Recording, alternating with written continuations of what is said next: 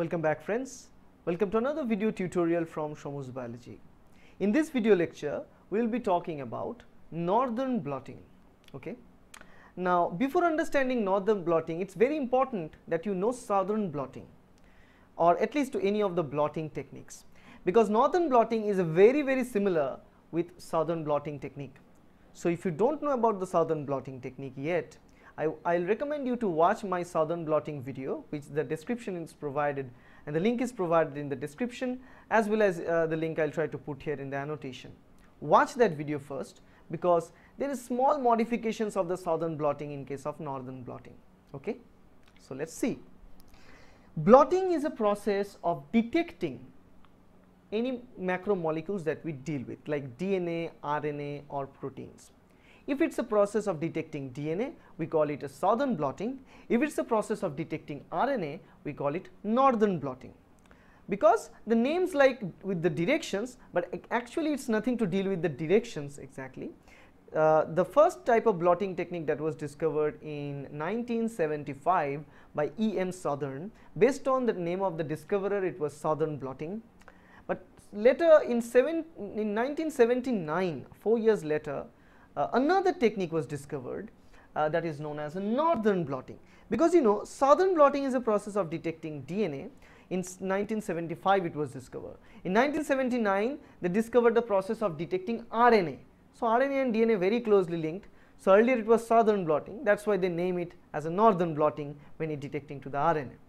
Now what is the process of northern blotting? It's very similar that of the southern blotting. In any blotting process there are three major stages. The first stage is to prepare the target. The target in this case of northern blotting is RNA. So for example, RNA is present inside the cell all the time, in the cytosol of the cell or inside the nucleus. So what we can do here, we simply extract the content of the cell that should contain RNA. Especially we do the process of this northern blotting in case of messenger RNA or mRNA, and the content of mRNA is present inside the cytosol. So we take that RNA out, we extract that part of the RNA.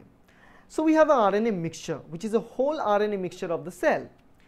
But again, like any other detection techniques or blotting techniques, the idea is to find out a specific target of the RNA, which we know the sequence, by the way. So how would you find out a known sequence of the RNA from a mixture of other RNAs? The only way to do that is do the hybridization technique or nucleic acid hybridization, because you know nucleic acid has a very important feature.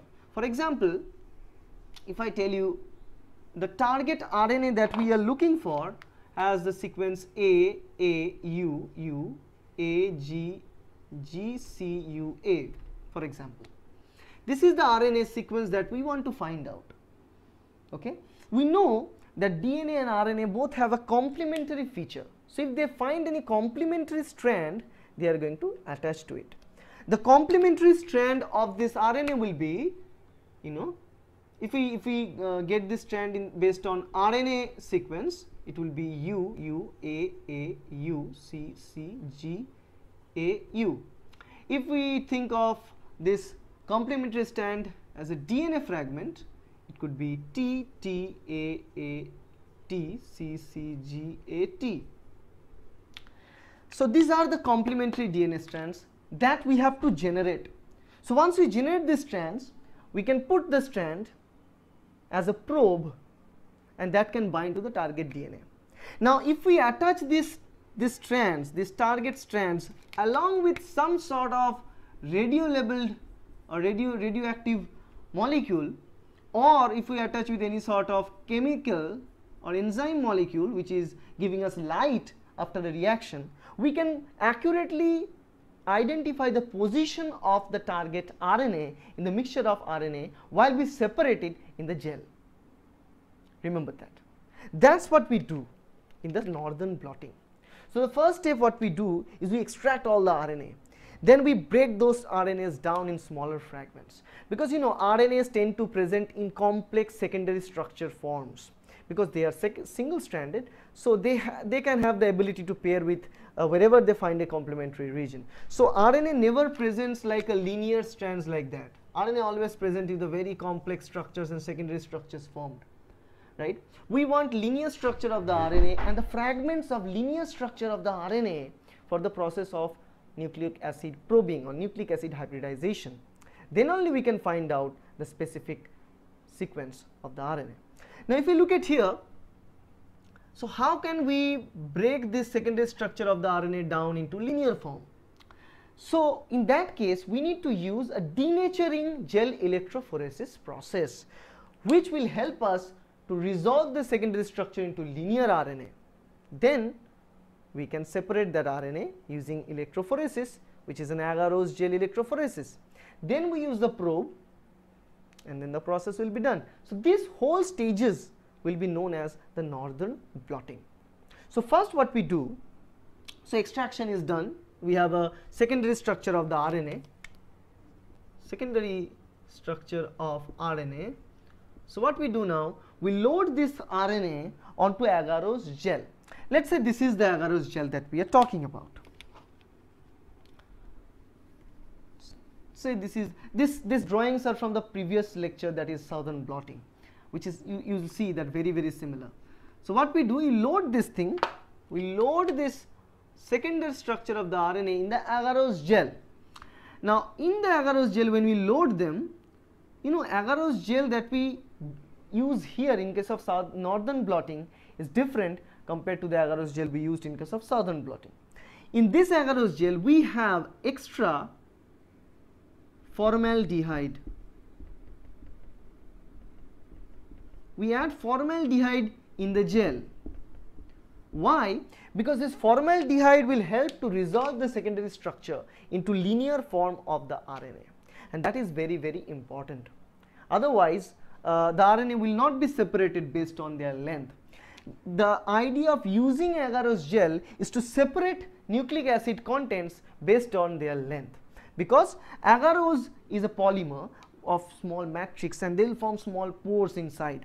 So smaller length RNA or DNA fragment can migrate further along this gel, while the larger fragments or longer fragments will migrate less in the gel. With the help of this, we can identify where the larger fragment of the RNA is present, where the smaller fragment of the RNA is present. But if the RNA is in secondary structure format, they will not follow this rule. So we need to resolve the structure into linear form. We use formaldehyde to do that. Formaldehyde makes it linear, and also a little bit heat that helps it to denature, and then the RNA will migrate. So once the agarose gel electrophoresis is complete, so we have the bands or the pattern of where exactly the different fragments of the RNA present. We get this idea as a band in the agarose gel.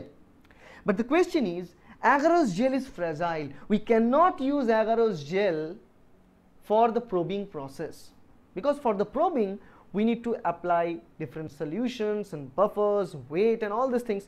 That will not be enough for holding all those tension by this agarose gel. So it's a better idea to transfer the content of the gel into a paper. That is usually in case of southern blotting was a nitrocellulose filter paper. Now in case of this northern blotting, we can also use nitrocellulose filter paper, but it was found out that nitrocellulose paper is not working that well in case of northern blotting. In this case, we use amino-benzoxymethyl paper or amino-benzoxymethyl filter paper instead of a nitrocellulose filter paper, because you know at the beginning we use nitrocellulose paper, the results are different, but then slowly in search for a better transfer medium, we use amino-benzoxymethyl filter paper. It's kind of a very simple that of the nitrocellulose paper or any nylon paper, but it has more affinity and greater binding affinity towards the RNA. So what we do now, we take this gel, we take the gel, we put it here. So now we do the process of imprinting or transferring the content of RNA from the agarose gel to the filter paper. Okay, and that is when the blotting term comes in. Blotting, it's the imprinting of a gel material onto the paper, and that's why we have this whole process.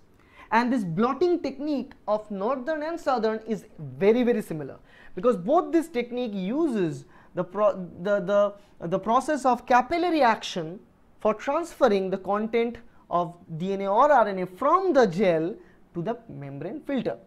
Now let's look at here in this total blotting setup.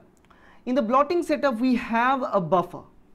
We have a buffer that is that will contain all the, mainly it's water containing buffer mostly, but we cannot use plain water for any biological processes. We buffer here, and then on top of buffer we put sponge.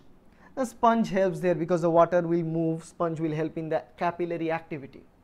And upon the top of the sponge we have the gel. So let me just highlight the gel. This is the gel, Agarose gel. Okay, and on top of the gel we put the aminobenzoxymethyl,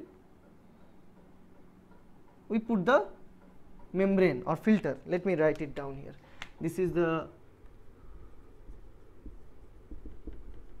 RNA filter, and we have this gel, the sponge, and so look at here, the gel and the filter paper are placed on top of each other.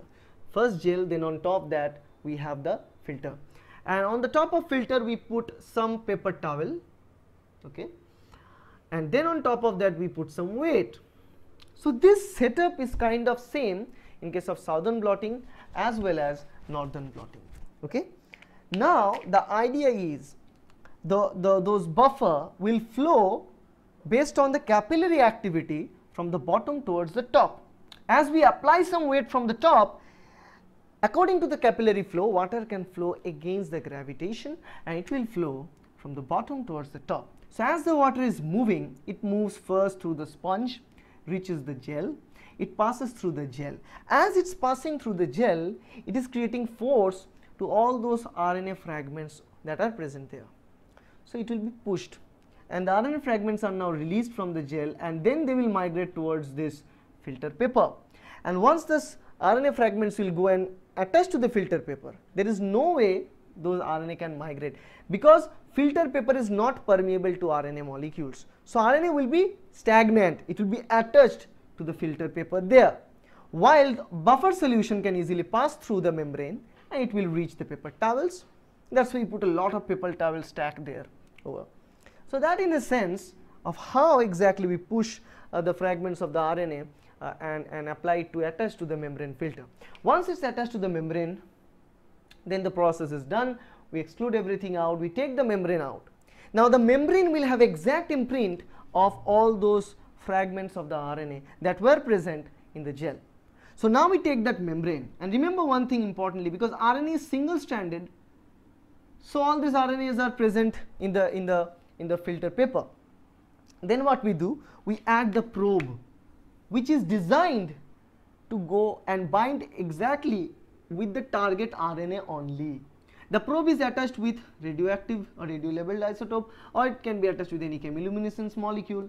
In either way, this probe is going and bind only with a specific target, and that is going to give us either light or any color or radio. If it's radiolabeled isotope, then we put an X-ray film on top of that, and after developing the X-ray film, what we will get, let's say the small version, if I draw this small version of that, we will only find one band where the target DNA was present. So you'll see, by looking at this gel or autoradiogram, we can easily tell which RNA fragment carry our RNA of interest. In this case, let's say this one. If we go back to the gel, we can say yes, this is the fragment that carries the target DNA of our interest. So that is how the target RNA of our interest, sorry. That is how the northern blotting is conducted. It's very similar that of the southern blotting. The difference is that in this case we need to use formaldehyde in the gel while we're separating. Another difference is that in this case of a southern blotting, DNA were attached to the membrane, so we need to denature this another strand to make it a single strand, but in case of RNA we don't have to do that. Remember, in case of RNA hybridization or northern blotting, we mostly used DNA as a probe. not RNA, because RNA interactions are not that good. DNA interaction with RNA is mostly done. So the probe with the DNA is simply RNA DNA hybrid that we use. But in case of southern blotting, we use DNA DNA hybridization. Now the DNA that we produce here is called complementary DNA because it's designed by looking at the complementary RNA structure. Okay, so that in a sense is the difference between southern blotting and northern blotting. Okay, so I hope you understand the video. If you like this video, please hit the like button, subscribe to my channel because western blotting videos are going to come, and also share this video with your friends. Thank you.